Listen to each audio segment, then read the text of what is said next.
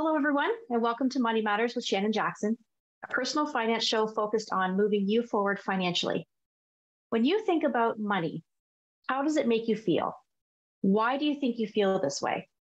That one word, money, is linked to so many reactions and emotions, and those reactions actually influence our decisions when it comes to our financial matters. And usually we don't even realize it.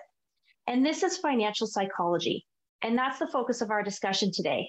Joining me is an expert on the subject. He is a certified financial planner, certified financial behavior specialist, finance writer whose regular column, A Rich Life, can be found at Money Sense. And he's also the host of the Most Hated F Word podcast. Shaun Maslyk, welcome to Money Matters. Thank you so much for having me. I really appreciate it.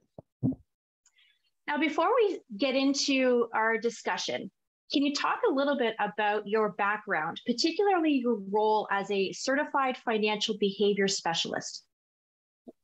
Yeah, I had no idea that designation existed when I entered the personal finance space. I really joined because I aspired to have a career that's going to help people with their money, drawn out of the interest that I had with money as I went to university. I started to really find that I was curious about money, how it worked, how to create more. So my journey really started when I became a financial planner, a CFP. And as I started working with clients, especially clients in the retirement age, I started to notice that there was a common thread. While difference amongst many, while there's lots of differences, there was a common thread that I noticed, that people worked really hard, which is great. They saved and they get to this golden years, as we call it, retirement, and they would retire. And it was almost like they were so excited to get there. And then they're like, oh, this is it. I have to fill my days now. It seemed like they were lacking the meaning that work brought, the social bonds that work brought, where we see there's a lot of value to work. And I was curious what was happening here. Is we work our entire lives for this moment, but yet, and I'm not speaking for all, but at times it seemed like it wasn't as satisfying as it once was. So at that point, I started to notice there was also things in me that I started to reflect back on. Is university was really fun for me. I had no money to my name, but it was really fun. I started making more money. I started having careers that required me to work long hours. And while I was making more money, I reflected back and I was like, those university days were fun. And it started getting me to think about, is there something more than the numbers?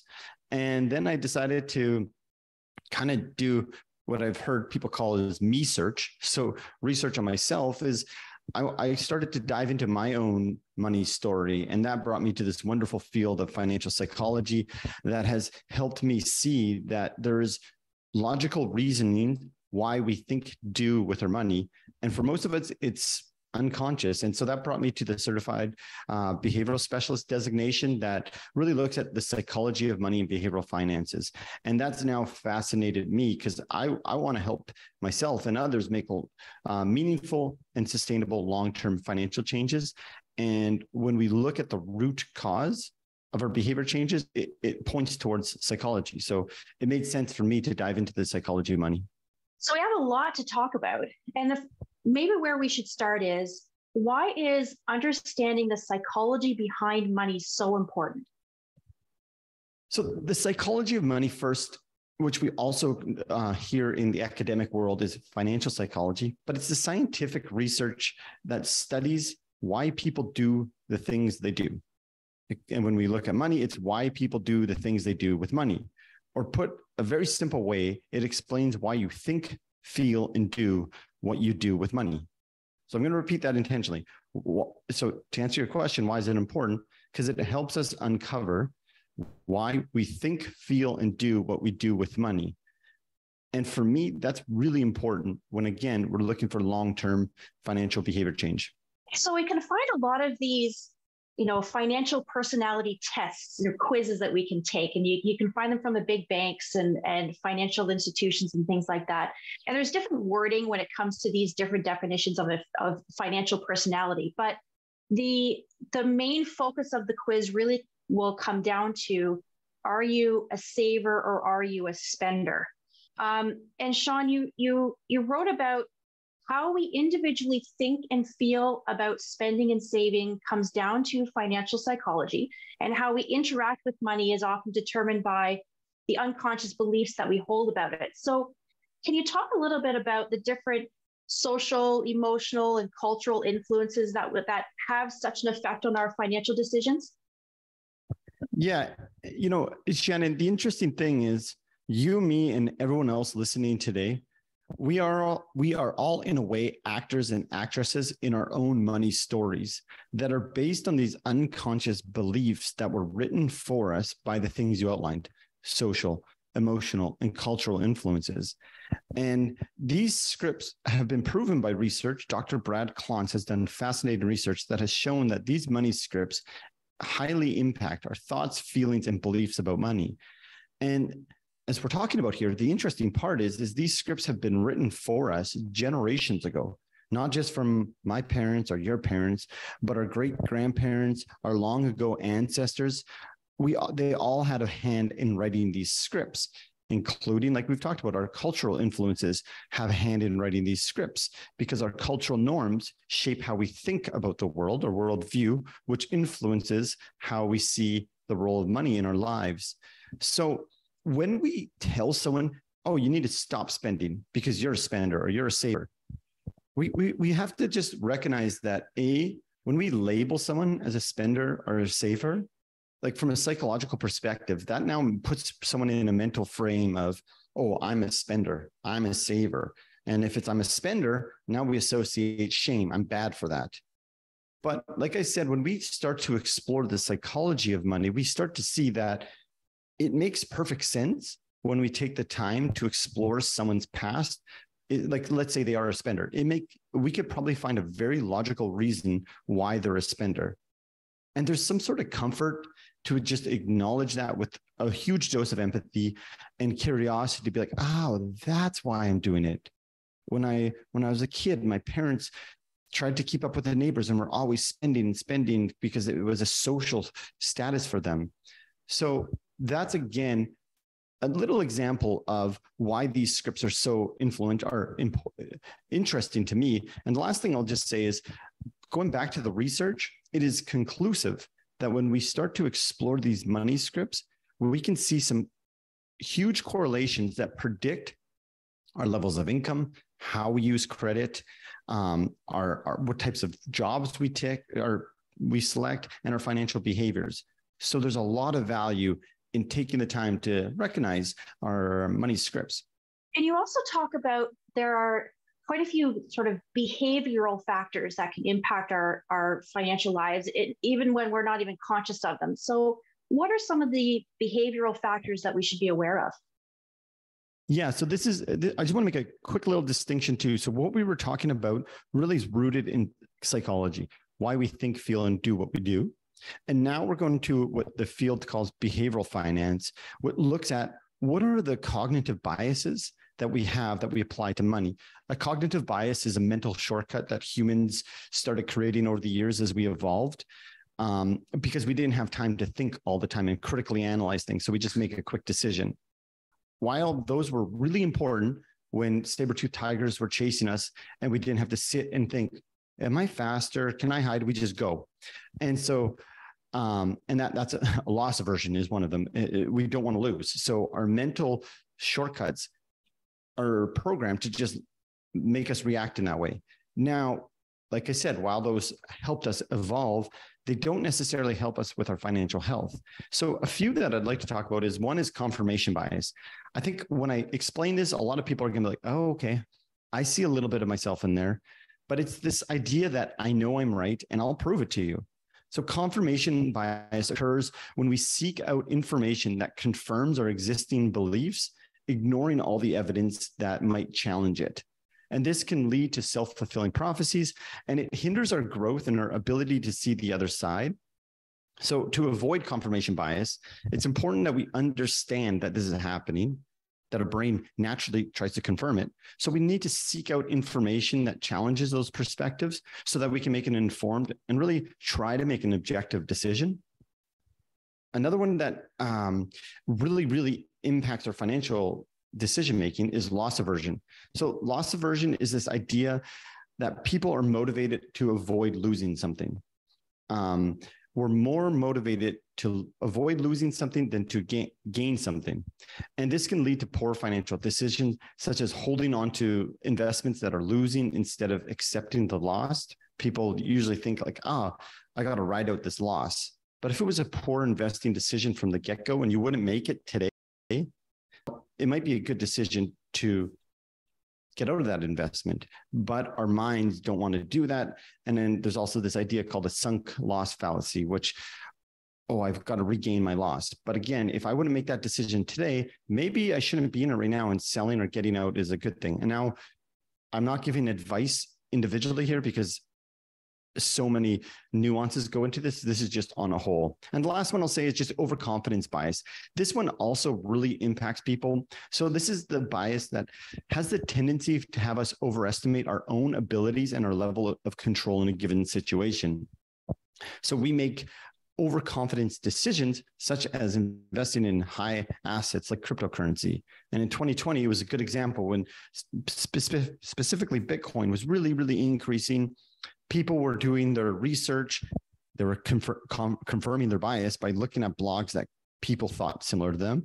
They thought that they were really understanding, and maybe they were, but Bitcoin really went up in 2020. And I heard a lot of people saying, hey, I figured out how to invest in cryptocurrency. I figured Bitcoin out. I'm really good. And then when it started going down, we start to find external reasons why. It's not us, it's the external reasons. So those are just a few of the behavioral biases that really impact our financial decision-making. So before we head into a break here, we talked about the social, emotional, cultural, behavioral factors that can affect our financial decisions. Have you seen any kind of differences when it comes to different demographics for age and gender and things like that?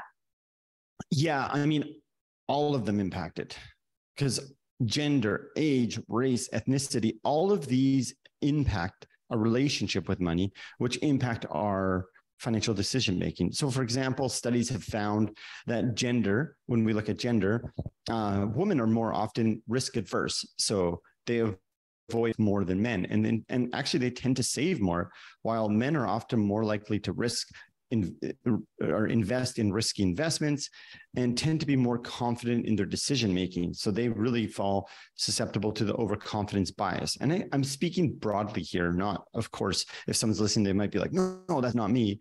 This is what the research, which is the average. Also, women tend to have a longer perspective when it comes to financial planning and more likely to seek advice from a professional. And that could show us that overconfidence bias in males might be blinding us from actually getting that objective view from a financial planner. Well, it's definitely a time where people are feeling overwhelmed with their finances. And so starting to understand our own personal money psychology, I think, is going to be really important leading into this year with 2023, with increasing interest rates and a possible recession and things that are forthcoming. So if we really want to make some meaningful changes with our money behaviors, I think a good place to start is to understanding our own personal money psychology. So when Money Matters returns, Shaun is going to give us some great advice. We'll be right back. This program is brought to you by Ignite TV. Now you're in command. Visit Rogers.com for more details.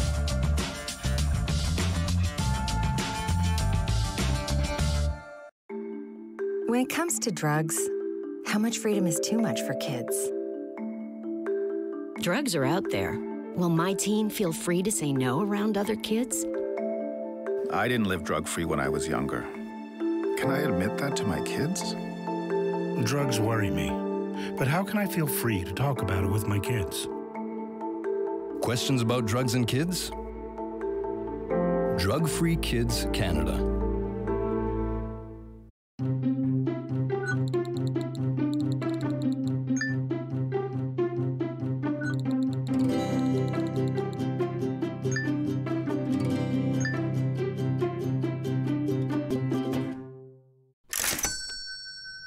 Welcome back to Money Matters with Shannon Jackson. Today's focus is financial psychology and my guest is an expert on the topic. Shaun Maslyk is a certified financial planner, certified financial behavior specialist, finance writer, and the host of the popular Most Hated F Word podcast. Now, before the break, we were talking about how we can educate ourselves about money and finances, because access really to that type of information is endless. There's books and resources and things that we can tap into. And as Shaun had pointed out, we need to be fully aware of how we think, feel, and behave when it comes to money, because many are going to continue to struggle with improving their financial well-being if we don't understand these concepts. So that's what I want to focus on in this next segment, is how our viewers can make meaningful changes to their money behaviors, and why the best place for them to start is understanding their own financial psychology. Now, Shaun, I have two quotes from your article. Now, the first one is, to reduce stress around money, it's important to be aware of your instinctual behaviors and try to control them. And the second quote is, it's time to evolve the thinking around money and embrace your own psychology of money, so we can bring awareness as to why we think, feel, and behave the way we do with money. So Shaun, what is your advice to those who are watching right now? How do they become more aware of their instinctual behaviors? What we're starting to see is, and when I say it's time to evolve the way we think around money, is normally when we feel like I need to, a word we often say, do better with money, we rely on those external information, which at times is really critical. Like financial literacy is very, very important. Podcasts, like you said, I have a podcast. These are important sources of information. However, what we're starting to see is if we have these psychological barriers that are keeping us stuck, that are keeping us in this reactive, at times, story around money that's unconsciously playing in our minds, then it is hard to make these long-term meaningful decision or behavior changes. And what I mean by that is we all know eating better in the gym, classic examples people give around behavior change all the time. But we know how to be better eaters. We know how to go to the gym. It's one of the most lucrative businesses is the wellness space in terms of diets and et cetera. But yet we fail to make these changes. And money is no different, because it requires us to change deeply rooted instinctual decisions that have been happening for years and years and years. And if we've been talking about, these have been habitualized into us since we were like 2 to 5 years old. We started thinking and feeling around money without even being aware of it. So something that I'm a big advocate on is slowing down and just sitting with the discomfort that comes along with, hey, I need to do better in my money. To sit with what does that mean? And someone might say, I need to save more, but what does that mean? What does it feel like to save? What does it feel like when you're not saving? And what we like to do is tap into the emotional side of it. People have said to me when I was doing my CFP, is like, take the emotions out of investing. And it's interesting, from a science perspective, that's actually literally impossible. Like, I cannot take emotions out of me. I'm a human being. I understand what they're trying to say is like make an objective, informed view. So I think, and this is backed by lots of research now, is the value of reflection, sitting with those feelings of why can't I make that save, or why can't I start saving, is really going to help us bring awareness to, again, like I've talked about, why we think, feel, and behave with money. So one example I'd like to give is called the money log. I talked about Dr. Brad Klons already on here. This is an exercise that he adapted from clinical psychology to our financial world that really, really helps. I've done this with several people, and it really helps slow us down, notice the reactivity that we might have, and helps us identify, that's what I'm doing. That's why I feel like this. That's why I feel like I got to go buy on Amazon, etc. So the money log, it helps us increase our awareness of these reactive automatic thoughts and patterns. And since our money scripts, what I talked about earlier, these scripts that have been given to us and how we think, behave, and deal with money, they often lie outside of our zone of consciousness. So we're not aware of these automatic reactive decisions around money. So the money log can help us go on this kind of guided discovery to practice how we can increase our awareness of these automatic thoughts. So the money log has 4 relatively simple but I'm going to say difficult steps and I say difficult because it requires us just to take a breath, surrender to the idea that this might seem a simple exercise, but it can be super profound. So the first step is to identify a triggering event, situation, or an emotion that prompt the financial behavior. Number two is to identify the thoughts or money scripts that follow the trigger. And number three is to identify the impulse or action that followed the money script. And then four is identify the actual behavior or decision that resulted from the trigger of the money script or impulse. So for example, it could be work is super stressful. I worked all night. I realized that this is actually the whole week of doing this. So my triggering event is I just had enough of work. I've been working too much. The emotion is fatigue maybe or depleted. So number two is identifying the thoughts or money scripts. The thought is, I deserve better. I deserve, my family deserves some benefits from me working so hard by me, my family deserves a holiday. I'm in Mexico right now. My family deserves a holiday. I'm going to go on them a holiday because I've been working so hard. Number three is identify the impulse or action is I don't even think about it. I just booked the nicest hotel because I feel bad. I feel guilty. I'm actually unaware that I'm fearful that my kids might not think I'm present with them. And this is all happening unconsciously. So I booked that hotel because that's going to make everything better. That's what's going on in my head. And four is identifying the actual behavior or decision that resulted in the trigger. So in this case, I booked a very reactive, impulsive trip that was based probably around fear that I didn't think I was being a good father. And this might sound a little harsh, but these are things that are actually going on. And, that first came to my mind because that's a story that I've had in my life. So the money log then allows us time to write down our thoughts, what's actually happening. And that was a real one for me, as I realized fear was driving me to make decisions that I didn't like. And the money log certainly helped me. I agree with you in that our thoughts behind our money decisions, they seem so ingrained. And I like the idea of stopping, taking a breath, consciously asking ourselves these questions to better understand why we're making these choices. So I think that's really good information. And really, there's no better time than now to start to become more aware of our own money psychology.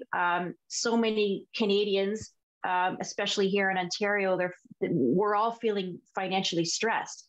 High inflation, rising interest rates, a coming recession, and there seems to be a never-ending list of money struggles. So, Shaun, can you talk a little bit about the benefits of understanding our own money psychology and how that understanding will help when it comes to making decisions coming up in the future? Yeah, understanding our own psychology of money, our own money stories, kind of an easier way to do it, helps us remove these emotional barriers that have kept us stuck. And what I mean by that is when we can notice, like my example that I walked through, when I can notice fear is a big part of, say, my money story, which it was and still is, then I can start to realize that, wait, is this a fear-based decision? And just the acknowledgement of it kind of makes it accepting that, okay, yeah, that's actually true. I'm not weak. I'm just human. I have emotions. So people often struggle with emotional barriers that impede their decision-making around money. And common examples are fear, anxiety, also procrastination when it comes to managing their finances, which prevents us from making, I would say, maybe the most desired financial decision. So what I really find out of all this work is that we can really start to identify how we can slow that reaction down. And so that we can remove ourselves and get out of the stagnant money story that we're in. And just a quick example. So for me, I was a shy kid growing up and I went into finance. It was a kind of a high, like people looked at money, we still do. People look at money roles as like, oh, good for you. So I started getting promotions and jobs. People like, good job, Shaun. And for a shy kid, who didn't have a voice and felt like people didn't recognize me, that felt good. So I attached the meaning I unconsciously attached to money was power, prestige, control, things that a shy kid didn't feel like he had. And so I was relentlessly trying to continue to chase that because it made me feel good for a moment. And it wasn't until I started to really dive into this work that I realized, like, whoa, while those moments feel good, they're fleeting, but my kids are on the floor playing right now, and I'm justifying working all night so that I could retire at 65 to be with them. They're right there right now. So I need to just shut my computer. And so that's the power that all of this has, is that we could start to become ourselves, move towards becoming a human being instead of a human doer that I was really good at. And I still have trouble balancing the two. I think it's so important to be more self-aware. Mm-hmm. And I think that can be really challenging when we have to look internally about our emotions or the decisions that we're making and what's behind those decisions. It can be uncomfortable. But I think, as you're saying, it's very important to do that, to sort of understand where you're going from here.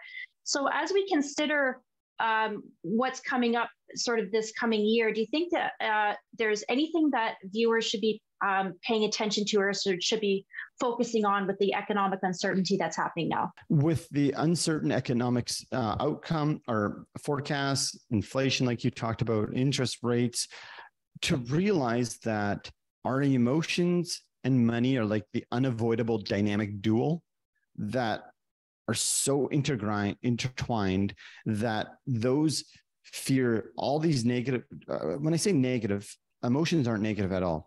These unseen emotions can cause negative reactions. Just to be aware that the more stress that we have, the more from the external world, the more stress that's going to be happening internally, that it'll be more difficult to actually sit with those, understanding what we're all talking about.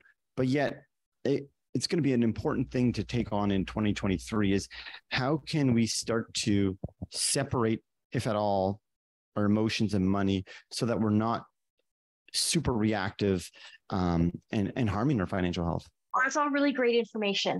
With the short amount of time that we have left, do you have any final advice for our viewers? Our money stories is a work in progress. We never arrive. It's always something that we're aspiring towards. We never get it right, so to speak. But as we start to embark on this journey to realize that maybe there are things more than the numbers, more than my bank account, there's this peaceful practice of surrender that comes along with recognizing that, holy smokes, I didn't get it right, and that's okay. Well, I really want to thank you for joining us today on Money Matters. And I also want to thank our viewers for tuning in. So until next time, I'm Shannon Jackson.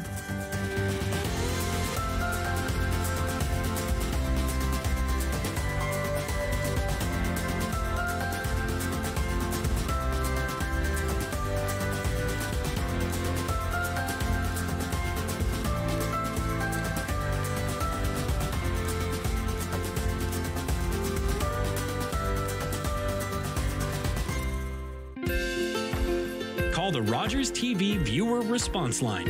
Email us or connect with us on social media.